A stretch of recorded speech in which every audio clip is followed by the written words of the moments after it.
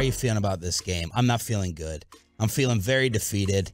Like we should just celebrate all we can for the rest of these days this week before getting handled in San Francisco. I think the one area that concerns me is the Cowboys' run defense and Christian McCaffrey. I think that's an area that I would be a little concerned at. And then I think Deebo Samuel, you've got to have an answer for him, right?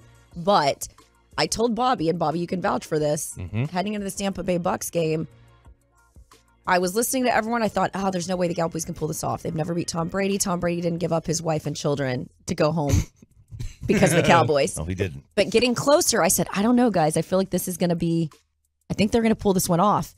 And I think if they can play the way that they did in Tampa, because I always tell my dad, because my dad's a massive fan, it's one thing to watch it on TV, it's another to be there. It felt electric. It felt, you could feel the momentum. And I was kind of laughing. Dak Prescott, noted Taylor Swift fan apparently, because ahead of the game, he's like, "Hi, it's me, the problem." No wonder you love him.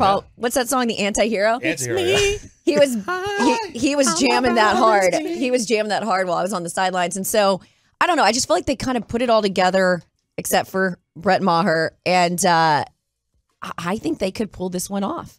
You do. I really do. Difference between them, like as a team this year compared to last year, heading into the 49er game. Bobby had said that they wanted to be tougher. They wanted to get more physical. Debo and Trent Williams came out and, set the tone with the boom box for stomping the Cowboys in their own stadium. Do you think this team is much different, Cowboys? I do. I think particularly when you look at the last couple of years, that's why when people were bringing up you specifically, bring up Mike McCarthy's job security, which I understood why you asked the question, right? I'm glad you brought this up because he was going to. All right, let's get this straight. I understand why we all have a job to do, right? Yes. And you love to get yourself on ESPN, on NFL Network. Wow. They're finally saying your name right. Instead of Shan, it's Sean. Wow. But I was like, can we just let this guy have one playoff game? And people forget, I know people say, woe is me, get your violins out, all the injuries. But they've been injured at every single starting position. And to have the record they have, particularly in the East, when you've got three of these teams in the postseason, they went from least to beast. I just think it says a lot about Mike McCarthy. I didn't want to get rid of Mike. We love Mike. He's so much better than Jason for a decade. Mike's turnaround with the media has been amazing in this last year. They allowed us into this like off the record meeting. Finally, I was able to get in there with the beat reporters at Combine, and we had this really great discussion. I got to tell you, it humanized him.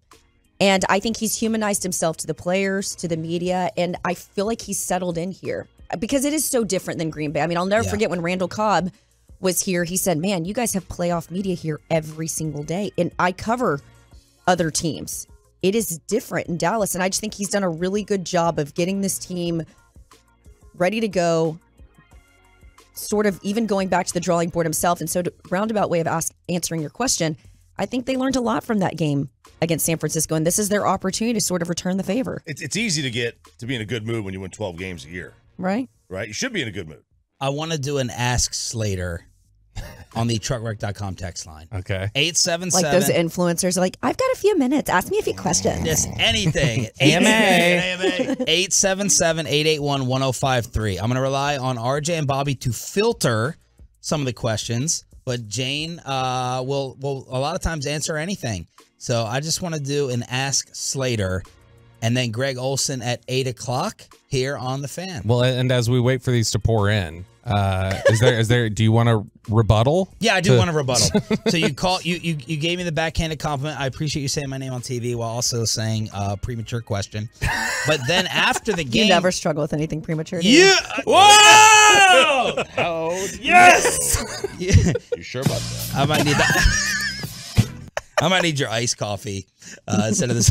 So after the game, you then asked Jerry about Sean Payton. So how's what you did not worse than what I did? It was tongue in cheek. It was a joke because we have to. Did you guys run that? That was kind of funny. Hell yeah, I ran it. I didn't know how many people caught that because there was a massive media scrum, and then when we came, it was me and Deuce, and I love when he said he didn't want to talk to Deuce, he wanted to talk to Sam. Sam's great. But obviously Jerry was in a great mood, and I just said to him, can we finally, at least for this season, put the Sean Payton talk to rest? Because I've said to everyone, by the way, I can tell you, the Cowboys did not reach out to Sean Payton at all this season about that job. So it's not like they've been like, hey, just giving you something here on the side, Sean, if this doesn't pull off. And then everyone kept saying Mike McCarthy had a 3-year deal. He doesn't. He's got a couple more years left on that one. So if I mean, they'd have to pay him out if they were going to move on, but Peyton, people may be calling for Ask Slater as well. So pick up this phone and let's see if we can put some people on the line. So if they lost 26-6 to the Bucs, just like they did to the Commanders, do you think that McCarthy's job was in question? no. Never, zero. I still think to get by without your starting quarterback again, 5 different offensive line combos, to lose your 2 starting corners, to lose your linebacker in Leighton Vander Esch, you lost defensive linemen, you didn't have Tony Pollard for 1 game, didn't have Dalton Schultz for a few. Yeah. Michael Gallup took you didn't have wide receivers to start the season. Yes. And to get them where they and they didn't exactly play. They played some tough competition this year. The resume is there. I mean, look, the back half of the season was ugly when you're going up against some of these backup quarterbacks. But talk about the defense a little bit. Defense sort of struggled there because they didn't have. But I also think it allowed them to sort of see what they had there, particularly when we looked at what Dan Quinn did with the 4 safeties. And then the offensive line, them deciding, hey, we're going to make a change here, go with the jumbo pack again with Connor McGovern. So I think they were kind of tinkering with things while they could.